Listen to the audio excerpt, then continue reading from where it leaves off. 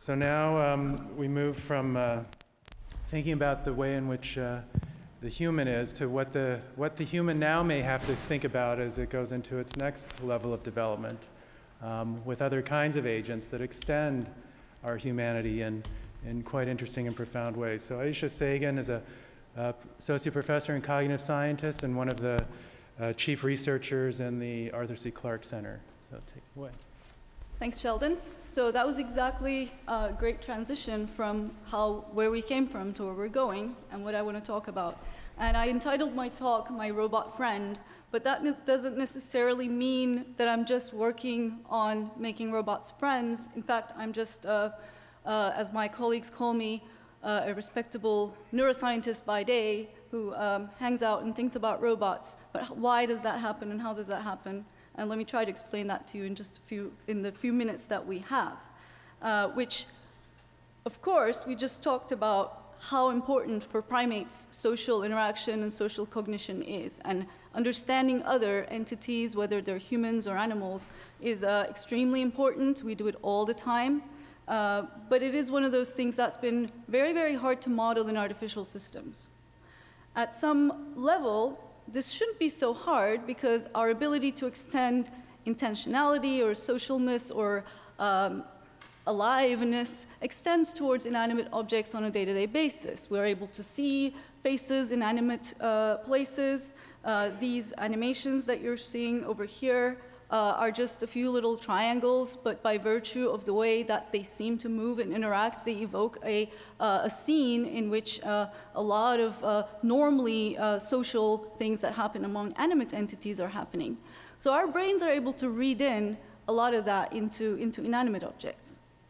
So I want to talk a little bit about, if I can, where we came from and where we are going. In terms of our brains, the future of the social brain.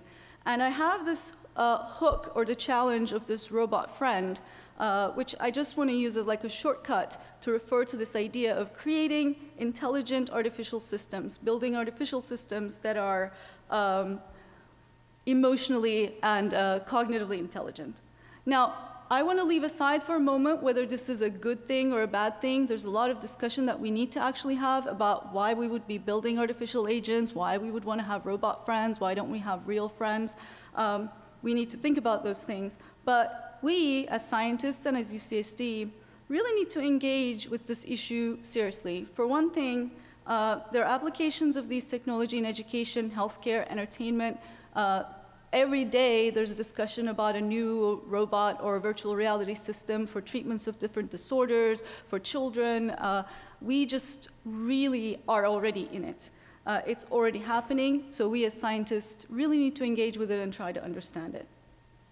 The future is going to involve not only other social entities that are artificial, such as robots and avatars, but also ourselves acting through such entities, such as avatars, or augmenting our bodies, changing our bodies with the use of prosthetics and augmented sensory systems.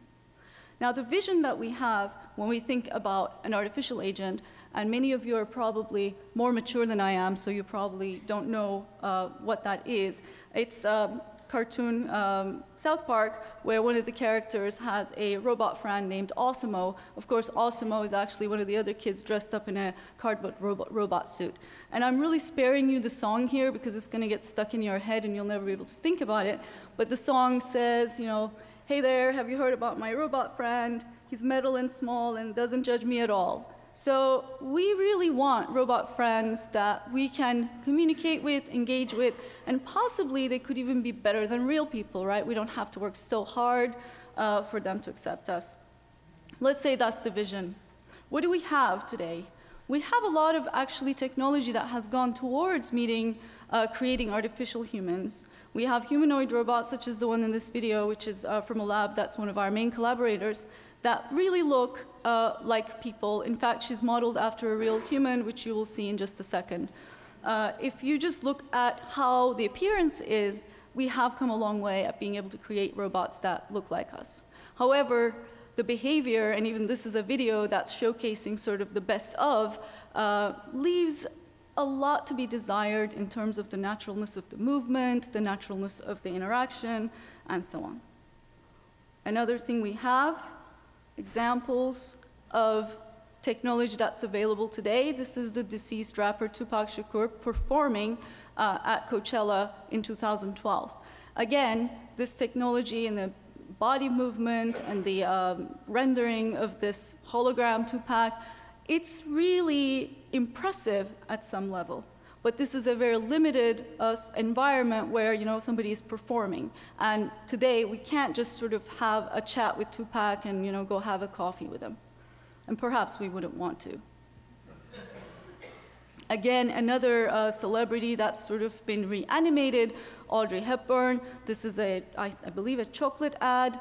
Again, it's pretty realistic in some ways, but if you keep watching, it's just not the real Audrey. So what we have, a lot of impressive, evocative, already existing artificial humanoid systems, but they're not quite right. So why is it so hard, though? Like, we've been making things in our image for a really long time. We've been making dolls, we've been making statues, we've been making early robotic systems. Why don't scientists get on with it and make the robot friend already? Well, the sensors got better, computation got faster, graphics, materials, there have been a lot of advances, data science, the ability to sift through science very fast. These are all big achievements, but they're not enough. And the main point that we come to is that when you decide whether an agent is real, alive, intelligent, conscious, a friend, what have you, you are the one making the decision. The human is consciously and unconsciously making these judgments. And in order to be able to therefore model these things, we really have to go back and understand how the human brain is doing those things. And that's sort of what Ralph was talking about earlier. So one idea could be, why don't we just imitate humans? One thing that happens, and some of you may experience this when I showed the videos earlier, is this uncanny valley hypothesis. So instead of making an avatar or a robot more and more human-like, increasing the response to the human just linearly makes it by default more positive. The idea is that there's sort of a nonlinear relationship where, yes, a human-like appearance is good to some level, but after you get to a point where you become really close to a human, you start getting to actually evoke a negative reaction from people. Now, this is just sort of a hook that I want to leave you with in terms of the sorts of stuff that we need to explore and some solutions that may come. In our research, we've been trying to understand human brain responses and to try to use data from neuroscience to inform these questions and how the human brain responses can eventually be used to evaluate new artificial agent systems. And this is difficult to do with fMRI, which is the data that I'm showing here, but with machine learning, big data, neuroimaging, and brain-machine interfaces, all these buzzwords that we at UCSD are really quite good at, are coming to a point where we could really put these things together as an opportunity to create intelligent agents that can sense and adapt and react to us. So we not only have these robots and avatars that are designed really well on the outside appearance, but they sense our responses to them, and they intelligently adapt to our responses to them. So I feel like that's somewhere that we at UCSD should go and fill this gap.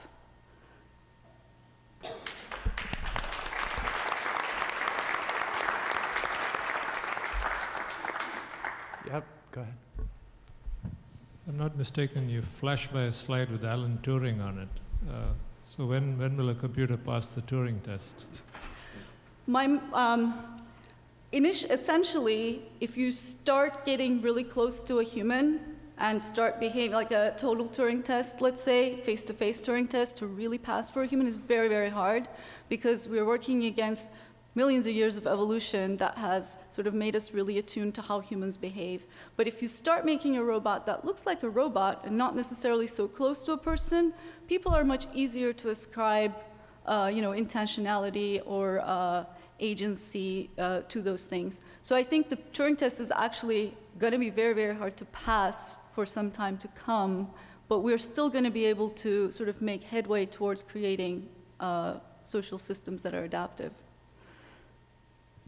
Sorry if it wasn't clear. Turing test is essentially a computer passing for a human, becoming indistinguishable from a human.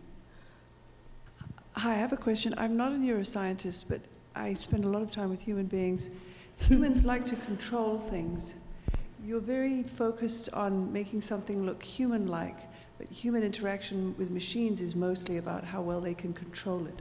So can you tell me something about that? So if I understand correctly, one of the main goals of artificial intelligence is to create machine systems that do certain tasks. Another goal of AI, which was sometimes called a strong AI, is actually model how humans do those things. And as you know, humans, it's very difficult to control other humans. So if we sort of get close to actually modeling a real human, we might actually end up with that big fear as a society that we have of, robots taking over the world, Frankenstein and hell and so on. So I think that we're going to make headway towards making systems that we can control in specified domains, such as, helping navigate a car, even though that seems difficult. But a general purpose human model remains very difficult to make, and when we make it, it might be impossible to control.